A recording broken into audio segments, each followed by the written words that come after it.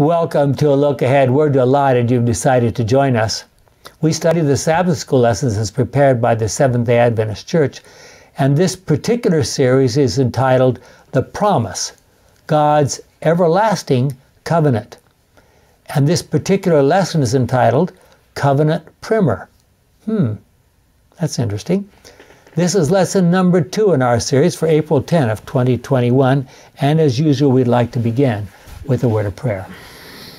Our kind and wonderful Father, we have come once again together around this table to talk about your word, to learn of you, and to share with those who might have the privilege of listening in all that you want to teach us. May we be as wise as we can. May we follow your guidance in our study together is our prayer in Jesus' name. Amen. Amen. Well, in our lesson we talked about last week, we discussed how the whole plan of God came unglued. The loss of the Garden of Eden and the problem of sin arising and so forth. Now we need to remember in all that sin and the great controversy over the character of God did not start here on this earth. Where did it start? In heaven. In heaven. Read Revelation 12, 7 to 12. So it only spilled over out into this world when Adam and Eve agreed to accept the lies of Satan instead of remaining loyal to God. So in this lesson, we'll review the covenant promises that were made to various individuals down through the Old Testament and compare those with God's promised covenant with us. We will also try to briefly mention how things were going in heaven during those times in the Old Testament. So before we talk about all of that, what is a covenant, Jim? The Hebrew word translated as covenant, appearing about 287 times in the Old Testament, is berith. It can also be translated as testament or last will. Its origin is unclear, but it has come to mean that which bound two parties together. It was used, however, for many different types of bond, both between man and between man and God. It was a common use. It has a common use where both parties were men, and distinctly religious use where the covenant was between God and man. Religious use has really a metaphor based on common use, but with a deeper connotation that is a meaning, the International Standard Bible Encyclopedia. Okay, you can read all about where it's come from and so forth, and that's quoted in our Bible study guide. There are 3 main elements in a covenant, or in the covenant, that God wants to make with us. 1, God affirmed the covenant promises with an oath, Galatians 3:16 and Hebrews 6:13 and 17. Let's just take a look at those. Galatians 3:16. Now God made his promises to Abraham and to his descendant. The scripture does not use the plural descendants, meaning many people, but a singular descendant, meaning the person only, namely Christ. Okay, go ahead. Hebrews 6:13 and 17. When God made his promise to Abraham, he made a vow to do what he had promised. Since there was no other greater than himself, he used his own name when he made his vow. To those who were to receive what he promised, God wanted to make it very clear that he would never change his promise. His purposes. So he added his vow to the promise. Good News Bible. Okay, 2. The covenant obligation was obedience to God's will as expressed in the 10 Commandments. Deuteronomy 4:13. Deuteronomy 4:13. Moses said to the people, He told you what you must do to keep the covenant he made with you. You must obey the 10 Commandments which he wrote on 2 stone tablets. And that's from the Good News Bible. And 3 then, the means by which God's covenant obligation is ultimately fulfilled is through Christ and the plan of salvation. Isaiah 42:1 and 6.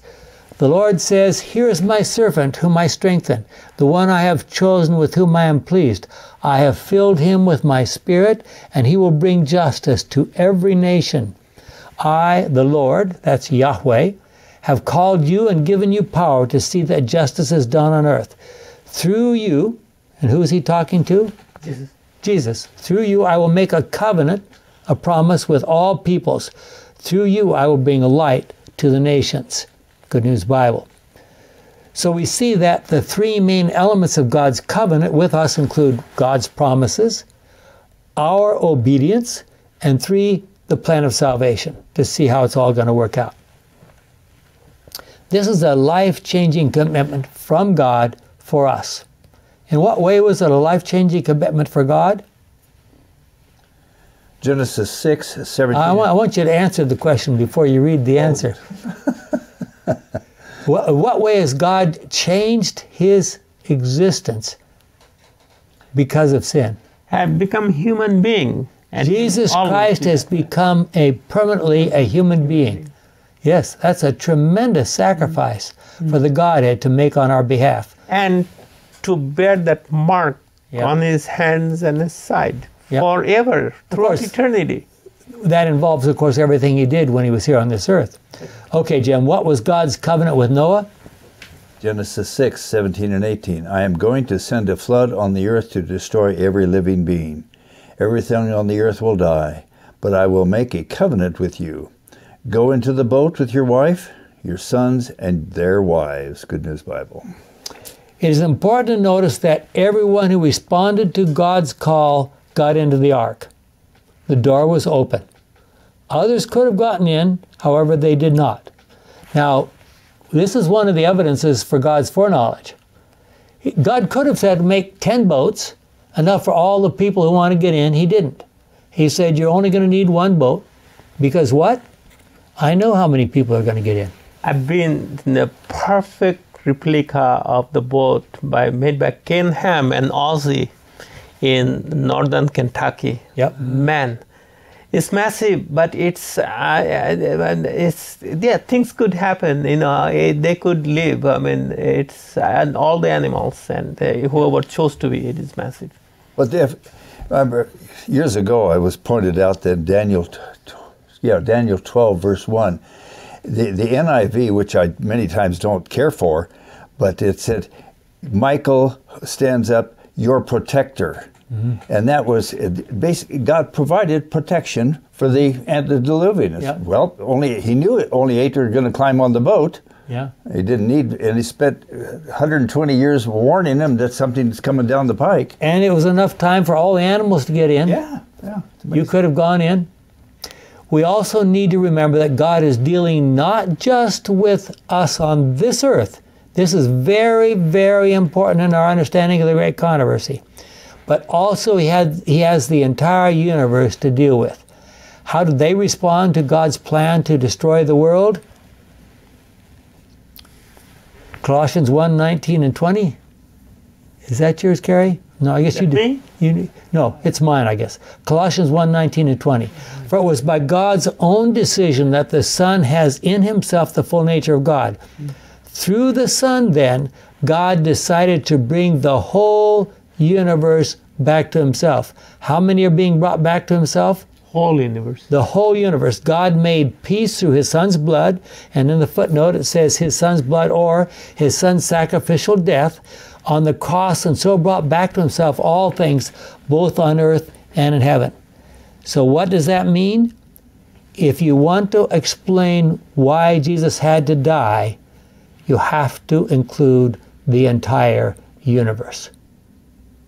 What does the death of Jesus say, his life and his death, say to the rest of the universe? Well, for centuries, God looked with patience and forbearance upon the cruel treatment given to his ambassadors. At his holy law, prostrate, despised, trampled underfoot, he swept away the inhabitants of the Noachian world with a flood. But when the earth was again peopled, men drew away from God and renewed their hostility to him, manifesting bold defiance. Those whom God rescued from Egyptian bondage followed the footsteps of those who had preceded them. Now, what time are we talking about now? Who's the leader at this time? Moses. Moses. Cause was followed by effect. The earth was being corrupted. A crisis had arrived. Where? In the government of God. All heaven was prepared at the word of God to move to the help of his elect. They looked down there and they saw how bad God's people were being treated, and they said, just give us permission, God, we'll zap all their enemies. One word from him and the bolts of heaven would have fallen upon the earth, filling it with fire and flame.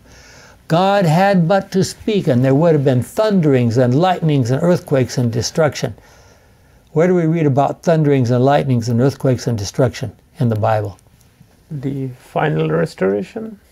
Well, the book of Revelation, several times. The heavenly intelligences were prepared for a fearful manifestation of Almighty God. So the angels around God's throne thought he would do what? He had drowned the world in flood once. What he thought was going to happen next? Do it again. The exercise of justice, as they saw it, was expected. The angels looked for God to punish the inhabitants of the earth. We're not talking about the evil angels. We're talking about the good angels standing around God's throne. They said, God, look at all that evil. What are you going to do? That's an example of why they still had lessons to learn, isn't it? Yep. The heavenly universe was amazed at God's patience and love to save fallen humanity. The Son of God took humanity upon himself. Ellen White, Review and Herald, July 17, 1900, paragraph 4-7. So imagine, you're talking about the biggest war of all time, the great controversy, the cosmic conflict, and you're going to win it by sending what? His only begotten a helpless baby boy. Yes. If you think about that, it just blows my mind. Well, look at this diary entry by Ellen White, made in January 10, 1890 in Battle Creek, Michigan, and you'll recognize that came shortly after what? 1888. 1888, the big general conference that just caused such a stir in the Adventist church. Jim? For centuries, God bore with the inhabitants of the old world, but at last, guilt reached its limit. He came out of his place to punish the inhabitants of the earth, and by a flood cleanse the earth of its iniquity. Notwithstanding this terrible lesson, men had no sooner begun to multiply once more than rebellion and vice became widespread. Satan seemed to have taken control of the world. The time came that a change must be made, or the image of God would be wholly obliterated from the hearts of the beings he had created. Okay, I want to stop there. That's a really important point that is missed by many people. A lot of people look at the flood and, wow, look at what is God doing? He's just wiping everybody out. I mean, what kind of a God is that? And of course, that's exactly what Satan wants them to think. But what is God saying? He is just about to lose his last contact on planet Earth. He can't let the whole thing, another generation or two, there wouldn't have been anybody listening to him anymore. So God had to preserve, that one little family that was still listening to him. He had to preserve that one little family. That's why the flood was sent. Okay? All heaven watched the movements of God with intense interest. Would he once more manifest his wrath? Would he destroy the world by fire? The angels thought that the time had come to strike the blow of justice, when lo, to their wondering vision was unveiled the plan of salvation. Ellen White, 1988. It's going to be 1888 materials, page 569. Wow, that's amazing. So the angels in heaven said, God, what are you waiting for? Yeah, finish the job. After the flood was over, notice these words from God. Genesis 9:8-17. God said to Noah and his sons, I am now making my covenant with you and with your descendants, and with all living beings, all birds and all animals, everything that came out of the boat with you. With these words I make my covenant with you. I promise that never again will all living beings be destroyed by a flood. Never again will a flood destroy the earth. As a sign of this everlasting covenant which I am making with you and with all the living beings, I am putting my bow in the clouds. It will be a sign in my covenant with the world. Some of this can be absolutely beautiful. Yeah. Absolutely beautiful. Yes. I'm sure some of you are aware that the Black Sea, the Black Sea in the Middle East there, has very little movement in it, and so that the bottom level is clear in the bottom. It's what, 200 or 300 feet down. There's almost no oxygen at all in the water, and things are preserved perfectly. And they have found settlements down there under the water. And a lot of people are saying, well, this is where the flood took place. Well, I'm pretty sure that some of those settlements that are buried underneath there probably were there before the flood, but it doesn't mean that that little Black Sea is the only place where the flood took place. Wasn't was it Ballard or was exploring that sometime? Yeah, I think so. Past? I think he still is. Could be. Yeah, they're interesting stuff down there. Whenever I cover the sky with clouds and with rainbow appears, I will remember my promise to you and to all the animals, and the flood will never again destroy all living beings.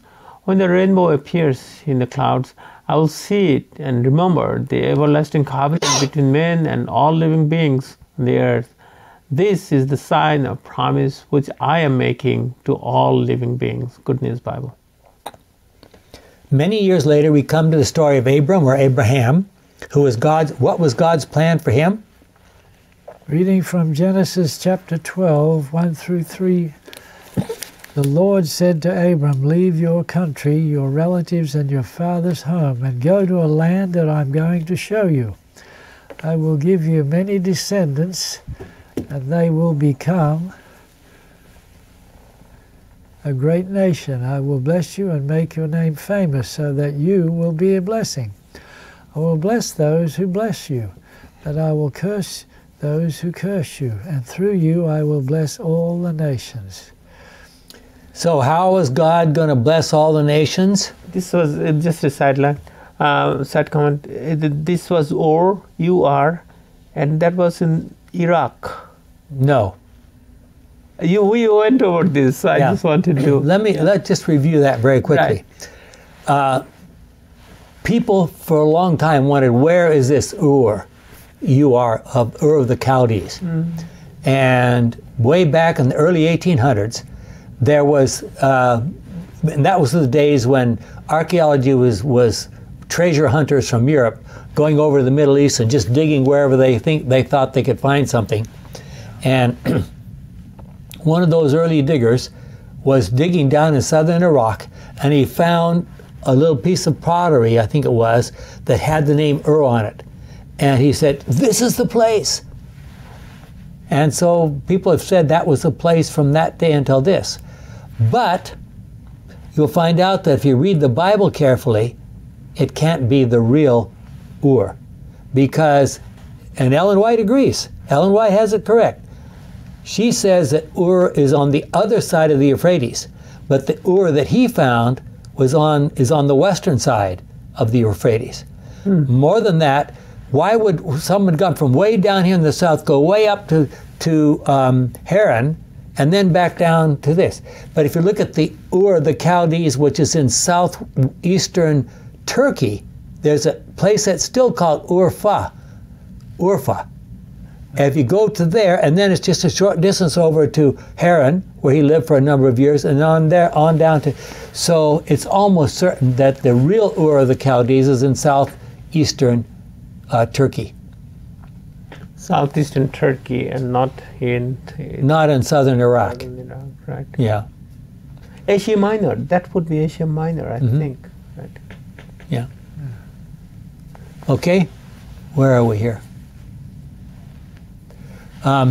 Galatians 3, how were all the nations involved? We're asking that question. Galatians 3, 6-9. Consider the experience of Abraham, as the scripture says. This is Paul's words, of course. Quote, he believed God, and because of his faith, God accepted him as righteous. You should realize then that the real descendants of Abraham are the people who have faith. The scripture predicted that God would put the Gentiles right with himself through faith. And so the scripture announced the good news to Abraham, through you God will bless the whole human race. And who's he quoting there? You will bless the whole human race. I think Abraham. That's the passage we just read, God's promise to Abraham, wasn't it? So he's quoting that, exactly. Abraham believed and was blessed, so all who believe are blessed as he was. And then, dropping down a few more verses, Galatians 3:29, if you belong to Christ, and if you belong to Christ, what are you called? You're his children, God. Christian. Right. That's what a Christian should mean, right? Right. If you belong to Christ, then you are the descendants of Abraham and will receive what God has promised. So if... One quick comment. Yes. And his faith was counted as righteousness. Mm-hmm. Okay. And even this faith comes from him. It's his gift. So only thing we can do in the plan of salvation is accept, nothing more. Even that faith comes from him. Yep. So our acceptance, that's the only thing that he refuses to. He refuses to take away our freedom. Right. We are left with a choice. We can make the choice. He gives faith. If you want faith and you want to exercise that faith in the right way, right, God will make it possible. Amen. If you don't want to, if you choose to the other side, that God can weep, but just as he wept over Satan, as we read last week, but he will let you go. Well, notice very specifically in the covenant promise recorded in Genesis 12 that repeatedly God said, I will, I will, I will. So who is making the main promises there? God is making the promise every time. Yeah, it was God making the promises. Right. Now, we're going to, in a moment, we're not going to talk about this, but I'm just going to, we will later talk about it, but I'm going to mention this. When he came to the foot of Mount Sinai, we talk about the first covenant there at the foot of Mount Sinai. Who did the promising at the foot of Mount Sinai? Who did the promising? Who God did? Again. No. The people said. They said, we will do it. God said, I'm giving you this, and the people said 3 times. Yeah. Even before they had got the word from God. Oh, whatever God says, we'll do it. We'll do it. Yeah.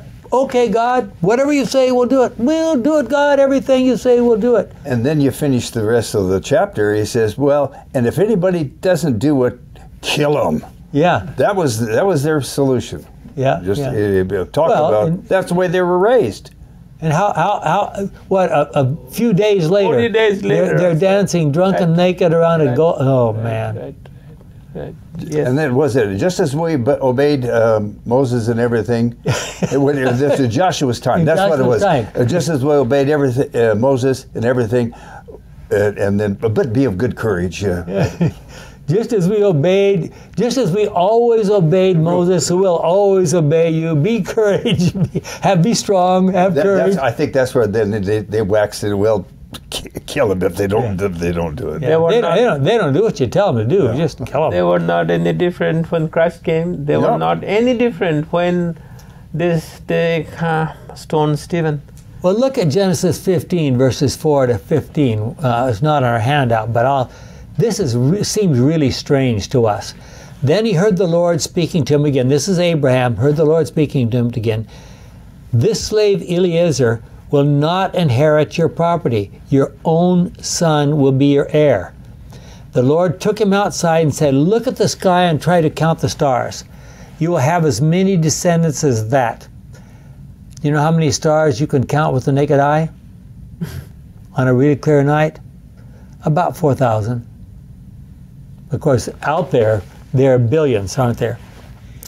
Abraham. Then he comes back in the tent and tells Sarah, So Sarah says, what did you drink out there? Kind of thing. Well, Abraham put his trust in the Lord. This is verse 6. And because of this, the Lord was pleased with him and accepted him. Then the Lord said to him, I am the Lord I am Yahweh, who led you out of the Ur in Babylonia to give you this land as your own. But Abraham asked, Sovereign Lord, how can I know that it will be mine? He answered, bring me a cow, a goat, and a ram, each of them 3 years old, and a dove and a pigeon. Abraham brought the animals to God, cut them in half, and placed the halves opposite each other in 2 rows. But he did not cut up the birds. Vultures came down on the bodies, but Abraham drove them off. Now imagine this. When the sun was going down, Abraham fell into a deep sleep, and fear and terror came over him. The Lord said to him, your descendants will be as strangers in a foreign land. They will be slaves there and will be treated cruelly for 400 years. But I will punish the nation that enslaves them, and when they leave that foreign land, they will take great wealth with them. You yourself will live to a ripe old age, die in peace, and be buried. It will be 4 generations before your descendants come back here, because I will not drive out the Amorites until they become so wicked that they must be punished, and so forth. So, what do you think of that? Take a bunch of animals, cut them in half, lay them across like this, and what happened? God passes through there, and is a lamp or something else like that. What in the world was that all about? Well, this whole story may seem very strange to us, but records found from the area where Abraham was born and raised demonstrate that this was a standard way that people at that time made covenants. And the idea was, if you cut these animals and you break them in half, okay, if you break the covenant, look what's going to happen to you. And that was the idea. Any intimidation there? Of course not. What are you talking about? Okay, Genesis 17. Genesis 17, verses 1 to 14. When Abram was 99 years old, the Lord appeared to him and said, I am the Almighty God. Obey me in all things and always do what is right. I will make my covenant with you and give you many descendants. Abram bowed down with his face touching the ground, and God said, I make this a covenant with you. I promise that you will be the ancestor of many nations. Your name will no longer be Abram, but Abraham, because I am making you the ancestor of many nations. And I will give you many descendants, and some of them will be kings. And you will have so many descendants that they will become nations. I will keep my promise to you and to your descendants in future generations as an everlasting covenant. I will be your God and the God of your descendants. I will give to you and to your descendants this land in which you are now a foreigner. The whole land of Canaan will belong to your descendants forever. Okay. Yeah. And I will be their God. I'm going to interrupt for a second. Okay. When you ask the Jews today living in Israel, what is their claim to this land, and what do they say? That's their claim. God gave it to us. God gave it to us. Yeah. It's ours. Yep. Go ahead. God said to Abraham, you also must agree to keep the covenant with me, both you and your descendants in future generations. You and your descendants must all agree to circumcise every male among you.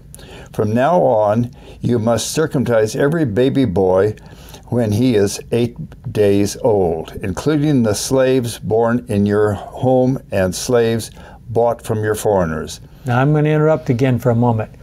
Why would God give that kind of a direction? I mean, if God wanted boys to be circumcised, why didn't he even create them like that in the beginning?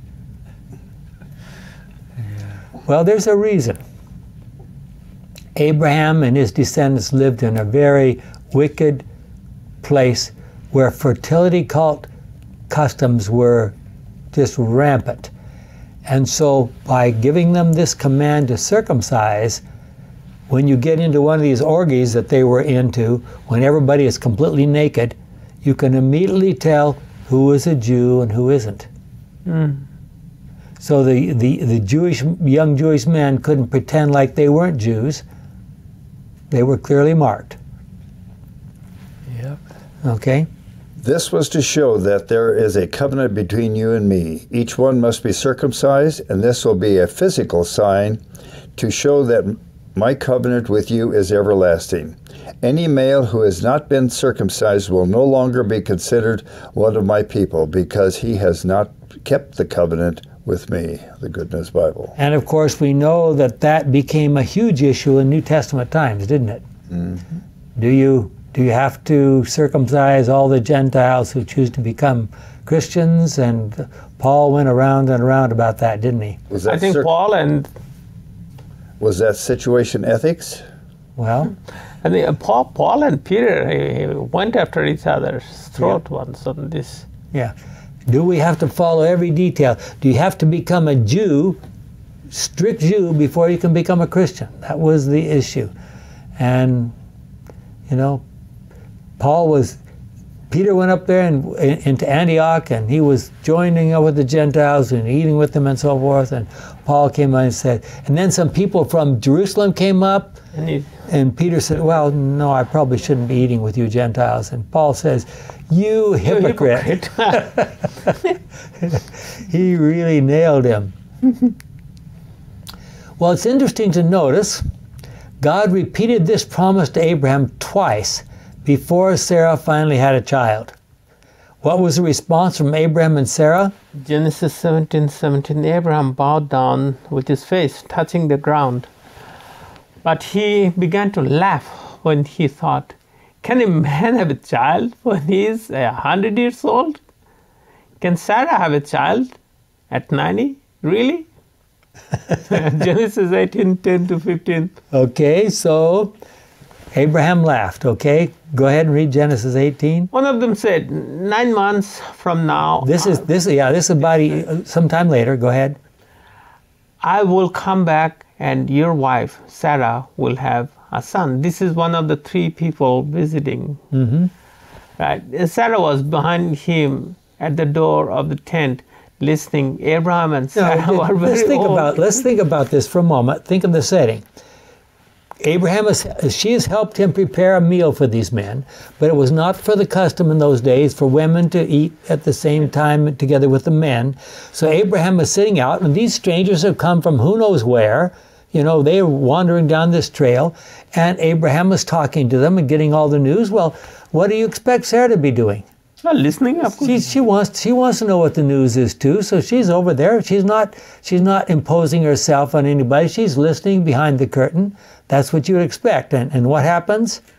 And Sarah had stopped having her monthly periods. Sarah had laughed to herself and said, now this I'm old and worn out. Can I still enjoy sex? And besides, my husband is too old too. Okay, how many of them have laughed now at God? Abraham laughed at God, and now what's Sarah doing? Sarah's laughing at God. Okay, go ahead. Then the Lord asked Abraham, why did Sarah laugh and say, can I really have a child when I am so old? Is anything too hard for the Lord? As I said, 9 months from now, I will return, and Sarah will have a son. Wow. Because what would you think? I mean, when they first approached, apparently, you know, they had no idea that these were just more than just ordinary travelers. And now he starts making predictions like that, and you're saying, hold on now. You know, we used to sing a song, Don't Be a Doubting Thomas. Yeah. Come on, don't be a doubting Abraham. Okay. Come on. Okay. Yeah, Read Sarah, on. because Sarah was afraid, she denied it. I didn't laugh, she said. I love it. Yes, you did. Yes, you did, he replied. You laughed. Good news, So Bible. what did Sarah do? She not only, Abraham and Sarah are both laughing at God's predictions, and then Sarah's lying about it. And now they're called the parents of the faithful. That's right. We have hope. Yeah, exactly. Should God have honored Abraham and Sarah as the parents of the faithful even after laughing at him and lying to him? There were about 25 years between the time God called Abraham out of Ur of the Chaldees until he finally received the child born to Sarah. Abraham would come to believe and trust in God's guidance in almost all situations. He and Sarah had lied to Pharaoh in Egypt. Remember, he said, "Well, tell him you're my sister. Tell him you're my sister," which is, was that true or truth? Half truth, yeah. Right. And they had done the same to the king of Gerar, I don't know how that's pronounced. But God remained faithful. God always goes the extra mile despite our foibles. Abraham continued to trust God. God also established a covenant with Moses and then with the people of Israel. Gary? Reading from Exodus chapter 6, verses 1 through 8. Then the Lord said to Moses, "Now you are going to see what I will do to the king. I will force him to let my people go. In fact, I will force him to drive them out of his land." God spoke to Moses and said, "I am the Lord. I appeared to Abraham, to Isaac, and to Jacob as Almighty God.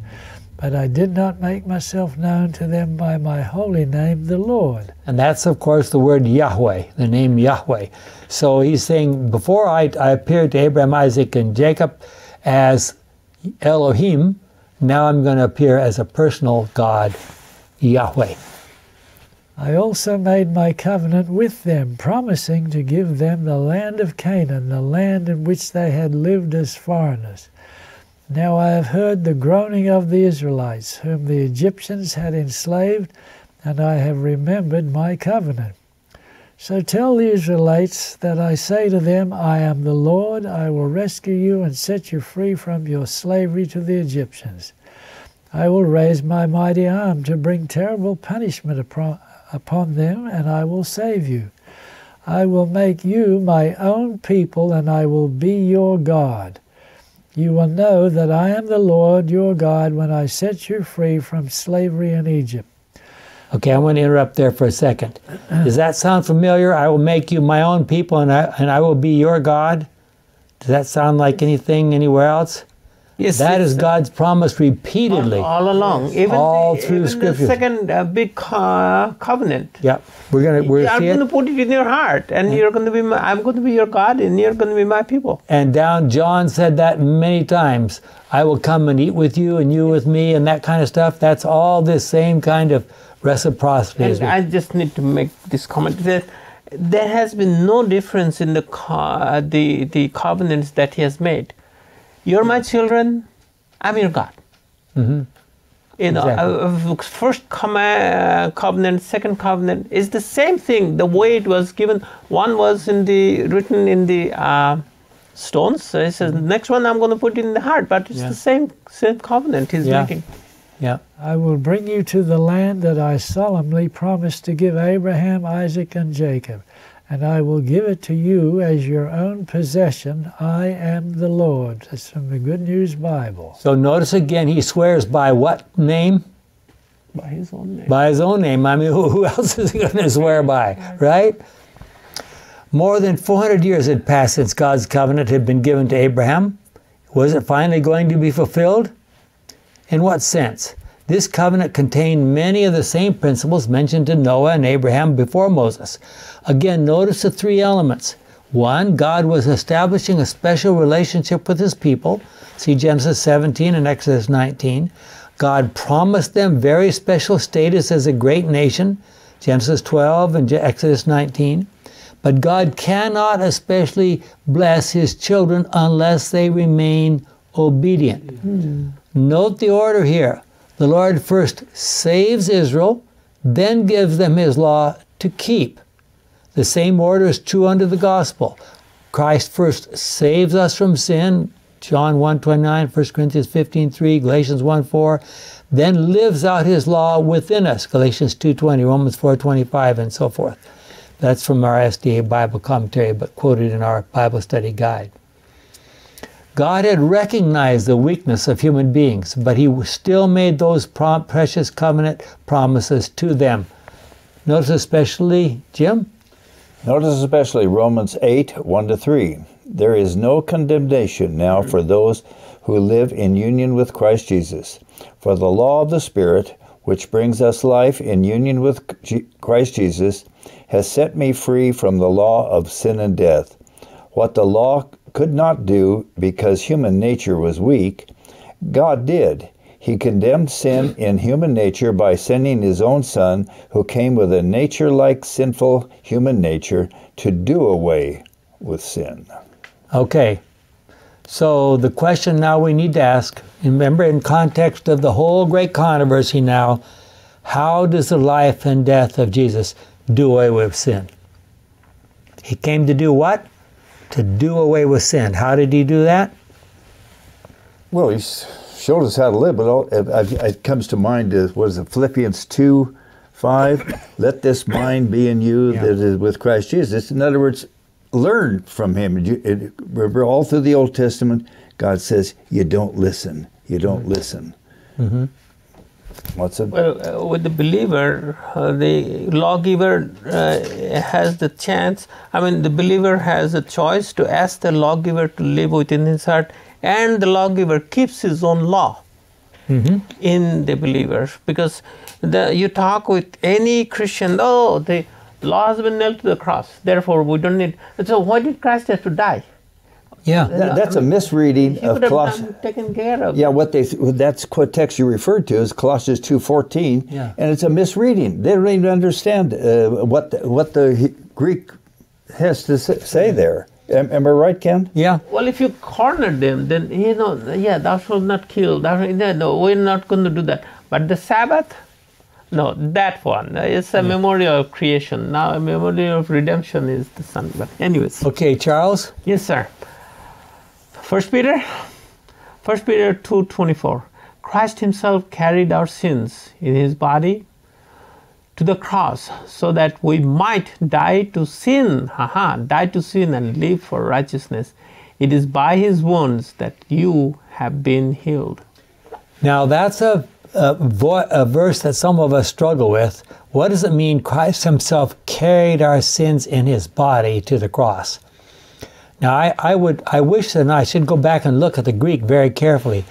I wish that it said carried our sin, not sins. I should look to see whether that's singular or plural, because Christ died to deal, and we just read it from Romans 3, to deal with sin. It doesn't say Christ died to deal with sins. It says Christ died to deal with sin. So how does he deal with sin? Well, he showed us exactly what sin does. He showed us what sin does, and so we have the covenant. And the demonstration is laid out before us. God is waiting for it. Well, go ahead and finish. We'll move on here. I guess you read the whole chapter, the whole verse. I'm sorry. Is God still waiting for his covenant relationship to be established with his people today? What is yes? You're right. It's singular. Yeah. Okay. Carrie? Reading from Exodus 6, verse 7. I will make you my own people, and I will be your God. You will know that I am the Lord your God when I set you free from slavery in Egypt. And that's okay. Good News Bible. There's those words. You will know that I am the Lord your God. Yes. Yeah. I will make you my own people, and I will be your God. Sound familiar? Yeah. And also, he mentions again and again, slavery in Egypt, slavery in Egypt. I'm going to be your God. Now in the New Testament time, we're slavery from sins. Yeah. Slavery from Egypt in the Old Testament, New Testament, slavery from sins. But finally, after Israel had been taken into Babylonian captivity, God spelled out in more detail what his covenant involved. He even called it a new covenant. Jeremiah 31. Beautiful text. I'm going to read this. Beautiful text. The Lord says the time is coming. He doesn't tell us exactly when. We have to figure that out. When I will make a new covenant with the people of Israel and with the people of Judah. And of course, we've already read the verses that say, how many are descendants of Abraham? All those who have faith in God, right? It will not be like the old covenant that I made with their ancestors when I took them by the hand and led them out of Egypt. So what was the big difference between God's original covenant and the one he's making here now versus the one he made at the foot of Mount Sinai? What's the difference? One was written on the stone, the other one is written in the heart. Okay, that's one. There's another very important difference. The covenant made at the foot of Sinai, who was doing the promising? Well, it's the men. The people were doing the promising. All the other covenants, who was doing the promising? God. God was doing the promising. Now notice this again. It will not be like the old covenant that I made with their ancestors when I took them by the hand and led them out of Egypt. Although I was like a husband to them, they did not keep that covenant, despite all their promises, we could add. The new covenant that I will make with the people of Israel will be this. I will put my law within them and write it on their hearts. I will be their God and they will be my people. Again, they will be my God. I will be their God. They will be my people. Same idea. None of them will have to teach his fellow citizens to know the Lord. What's the secret here? Do you know the Lord? Because all will know me, from the least to the greatest. I will forgive their sins, and I will no longer remember the wrongs. I, the Lord, have spoken. Now, a lot of people love to read that passage, and they like to say, well, God is just going to wipe the slate clear, and there'll be no record of sin. Well, hold on a minute. Are we going to study the plan of salvation for the rest of eternity? Yeah. Ellen White says that repeatedly in different ways. Can you study the plan of salvation without having any record of sin? Mm-hmm. No. You can't. No, it's impossible. You cannot do that. Yeah. No. And this is going to find its fruition only in second coming of Christ. Okay, but now what does God say? I will no longer remember their wrongs. That's a funny way to state things. Shouldn't you just say, I will forget their wrongs? I'm not going to bring it up. Okay, so God says, when we discuss all these things, you will all know about it. We'll all know about it, but we're not going to talk about it. Right. I no longer remember it. Doesn't mean there's nothing faulty with God's memory. He will always know all the details of our past and our future. But does that matter to him? If we choose to join his side, that's all he cares. Right. He's not going to be saying, oh, you were the one that, oh no, you. None of that kind of stuff. It is interesting to notice that this is called a new covenant. Why is it called a new covenant? But God's promises are the same. How well are we doing on our part? God wants to be like a husband to us. And in Revelation 19 and 20, we can read about God's final end-time people being a bride. The bride. Yeah, twice it talks about a wedding, and then it talks about the bride. And the bride is God's people. Note especially that in Jeremiah 31:34, the secret will be that all will know me. All will know me. How does that relate to these words from Jesus' final recorded prayer before his crucifixion? And Jim, I have to let you read your favorite verse here. Thank you. John 17:3, and eternal life means knowing you, the only true God, and knowing Jesus Christ, whom you sent. Okay, so he is said to, there in Jeremiah 31 and other places back here, I will be your God, you will be my people, but there it says, you will know me. You won't have to teach. I won't have to tell Jim. Jim won't have to tell me or Charles and Carrie. We won't have to tell each other about God because we will all know him. So what's the key to the new kingdom? Knowing him. Knowing him. I like to put John 17:4 with that because Jesus says, I have accomplished the work you gave me to do. I have made known your character. Yeah. And what a succinct way of explaining things. Yeah. As we approach the end of this world's history, will we be expected to get to know him well and be expected to obey God and to remain faithful to him despite difficulties? Isn't that what it's all about? Yes. God calls for his law to be written in our hearts. And what does that mean? Let's look at that very specifically. Charles? The man who attempts to keep the commandments of God from a sense of obligation merely because he is required to do So, Now let me stop and interrupt for a second. Okay, how many Christians believe that they're keeping God's law because they're required to do so? most everyone, maybe. Most of them. So many. Yeah. Okay, read on. Will never enter into the joy of obedience. He does not obey. Okay, the person who does it just because he thinks he has to, does what? He does not obey. So what are we talking about here? We're talking about how God writes His law in people's hearts. That's what we're talking about. Okay? When the requirements of God are accounted, the burden, because they cut across human inclination, we may know that the life is not a Christian life. Wow. Yes. Okay. Well, from experience, Sabbath is a really truly a delight, especially when you're in school and you're studying biochemistry. Yeah. You say, Sabbath is here, I don't have to think about biochemistry anymore. But it's a delight. True obedience is the outworking of a principle within. Okay, within, where is it? Where is the within part? In the heart. In the heart. Okay. It springs from the love of righteousness, the love of the law of God. The essence of all righteousness is loyalty to our Redeemer.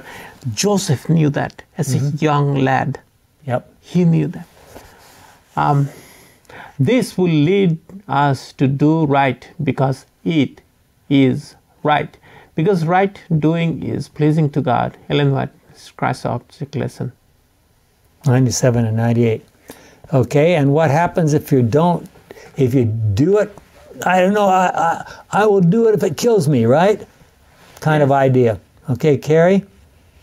A sullen submission to the will of the Father will... That means I'll do it even if I don't want to. The will of the Father will develop the character of a rebel. It does what? We got to emphasize this. Will. It doesn't say might, maybe, perhaps. Will develop the character of rebel. All those people out there who just are struggling. I mean, the Pharisees, they were, we're going to do this. We're going to fast 2 days a week. We're going to do, oh boy. And what are they doing? They're making them more and more, making themselves more and more rebels. Yeah. Go ahead. By such a one service is looked upon as drudgery. It is not rendered cheerfully, and in the love of God, it is a mere mechanical performance. Okay. If he dared, such a one would disobey his rebellion. Hang on, I got out of... Let me try that again. If he dared, such a one would disobey. His rebellion is smothered, ready to break out at any time in bitter murmurings and complete. So he's saying if he dared, he would disobey. See? Yeah. So the person who's only doing it because he thinks he has to. Well, if I just had a chance, I would do that, right? Yeah. So is that law written in his heart? No. Yeah. Such service brings no peace or quietude to the soul. That's from Ellen White's Sign of the Times, 1897, paragraph 11. But I think some of that, what we parents do toward our kids, affects something like that at times. What's amazing is that when this quotation from Signs of the Times in 1897 is printed in one of the compilations later, they leave out that key, the sentence we put in bold there. They leave it out. Yeah. If we are bound to God by yoke of love, what does that mean? The yoke that binds to service is the law of God, the great law of love revealed in Eden, proclaimed upon Sinai, and in the new covenant written in the heart, is that which binds the human worker to the will of God. If we were left to follow our own inclinations, to go just where our will would lead us, we should fall into Satan's ranks and become possessors of his attributes. Therefore, God confines us to his will, which is high and noble and elevating. He desires that we should patiently and wisely take up the duties of service. The yoke of service Christ himself is born in humanity. He said, I delight to do thy will, O my God, yea, thy law is within my heart. Did he find it a difficult time to obey God's law? Not at all. He delighted. I came down from heaven not to do my own will, but the will of him who sent me. John 6:38. Love for God, zeal for His glory, and love for fallen humanity brought Jesus to the earth to suffer and to die. This was the controlling power of His life. This principle He bids us adopt. Desire pages 329 and 330. So what do you think? Were these covenants starting with Noah and continuing right down to us consistent? Yes. Absolutely. Or are God's covenant promises in our day different? No. As we've already suggested, God compares His covenant relationship with us to marriage. Is that a good analogy? Well, in a good marriage, despite problems and disagreements that may arise, love overcomes all. But often we allow those problems to fracture our love. It is clear all through the Old Testament and the New Testament that God goes way beyond virtually any limits that could be mentioned to reach out to us. We sometimes call this His grace, the reaching out on the part of God. What does grace mean? Scripture depicts three distinctive meanings of grace. Grace means loving acts of God toward undeserving sinners. Grace points to the wonderful character of God, and grace points to God giving us the strength to overcome. In the New Testament, the equivalent of the Hebrew term grace chen is the Greek idiom diatheke, which refers to a will or a gift. In common with the covenant, the will, a legal document, is a free gift to a party that has no legal claim to it. Thus, a will also is a fitting model of God's grace.